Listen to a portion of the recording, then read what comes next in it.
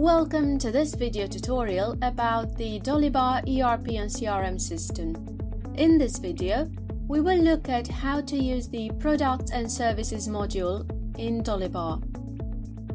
Prerequisites: activate the module Products from menu Home, Setup, Modules.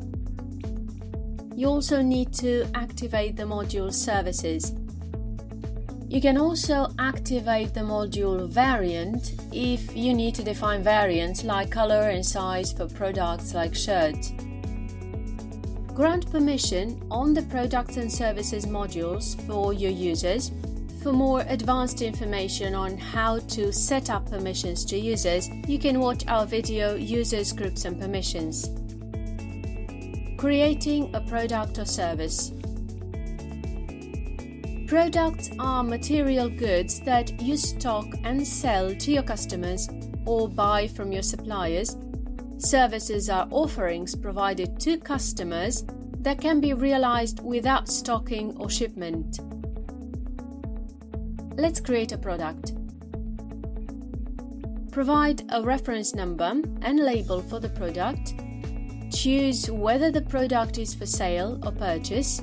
Specify if you will be using lot or serial numbers.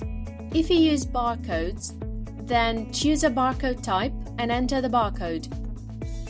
Provide a description. Choose a default warehouse where the product is usually stocked. Specify a stock limit if you want to be notified when the stock limit is reached. Specify the desired quantity you want to get when doing automatic replenishment. Input other aspects of your product such as weight and dimensions in the case of products. Set pricing and tax details. Finally, choose the appropriate accounting codes and click on Create to add the product. Similarly, you can create a service from the appropriate menu. A service differs from a product such that it cannot be stocked or shipped. Also, attributes specific to products such as weight, dimensions, and commodity code are not available for services.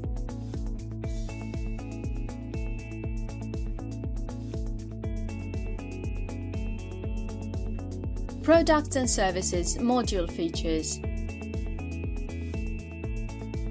Use the Clone button to create a similar product or service without having to re-enter all the information.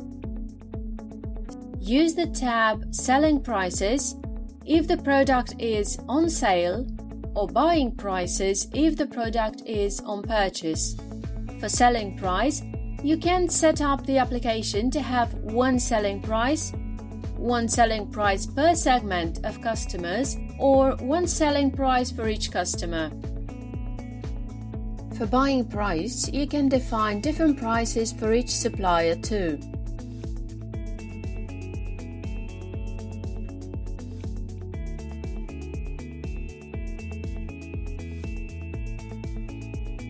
If the module Variant is enabled, you can define variants like color and size for products like shirts. You can also define a relative price or weight impact for the variant when compared to the price and weight of the main product.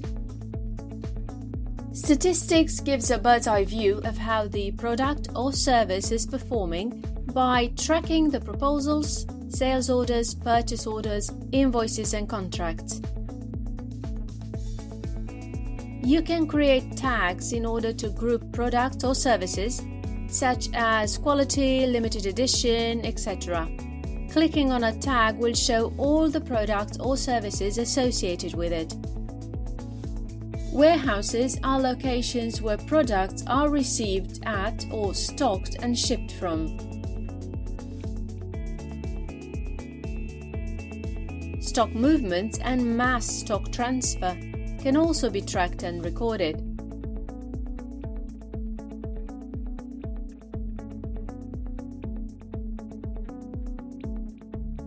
Replenishment is a list of all products having stock that is lower than the desired stock. Choose a product by ticking the checkbox in order to create a purchase order to fill the difference. The complete process for creating purchase orders is presented in the respective video about purchase orders. You can also add and track shipments and deliveries for the products. There are also plenty of other features that can be enabled from the setup, like if you need to manage virtual products or kits. Also, like most other Dolibarr modules, you can add your own custom fields to describe your product, define default values or mandatory fields, and you can use the import or export modules to import or export your product database. Thank you for watching this video tutorial.